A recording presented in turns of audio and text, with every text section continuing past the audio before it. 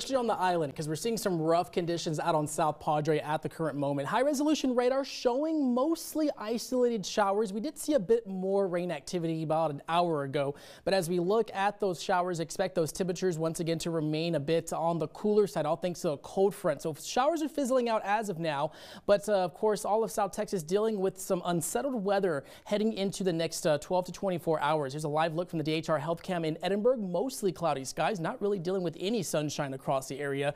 Temperatures are in the upper 60s, low 70s, northeast winds between 15 and 16 miles an hour. As we look at that chance for rain, expecting a break in this rain chance as we get closer towards the 1 o'clock, 2 o'clock hours. And then once we head closer towards 6 p.m., we're going to see those showers start ramping back up in the overnight hours. So highs today only topping out in the upper 70s.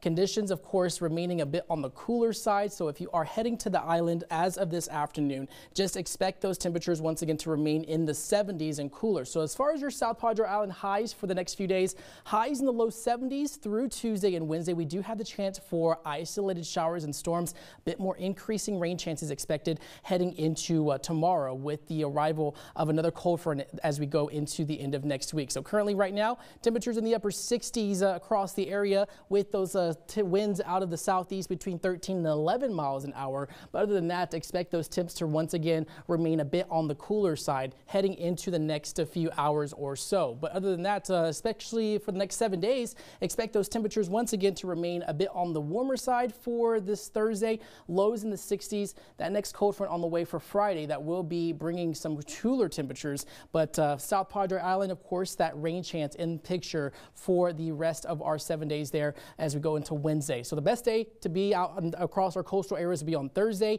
Another cold front on the way for Friday will bring us weekend rain chances, and next weekend looking a bit colder and a bit chilly across their areas as those highs are going to be in the low 60s, overnight lows in the 50s through the weekend.